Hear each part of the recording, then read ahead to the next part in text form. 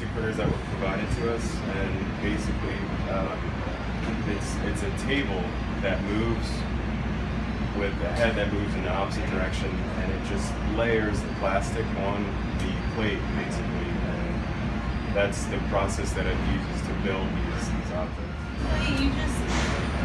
You have to make everything out of basic shapes.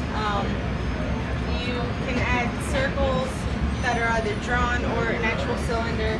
Basically what I did was I drew a circle, I extruded it to make it just a very little bit thick. I added a cylinder on top of it, and then I add another cylinder on top of that and dropped it inside of it. The second cylinder was just a little bit smaller. I dropped it inside of it, and then you have the option to subtract items. So you basically pick what you want to keep, then pick what you want to delete, and then it just empty hollows it out. You can see it's completely hollow in there minus the bottom. Sure, yeah, we're getting some creative ideas and thoughts coming out from all around our ship actually.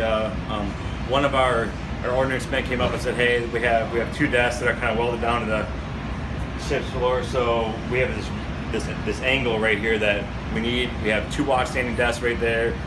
We don't have that much room, so we need to get our monitor up in that angle that you really can't buy anywhere because it's just, you know, a unique shape. So what we're going to do right now is our guys are actually drawing up the actual specs, and they're going to create them an actual kind of floating stand so they can get the monitors up and then get them out of the way so they have more room to do their job.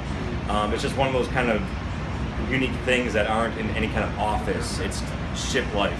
So it's one of those practical uses that we can use to help their lives better, comfort, and to make their job a lot easier.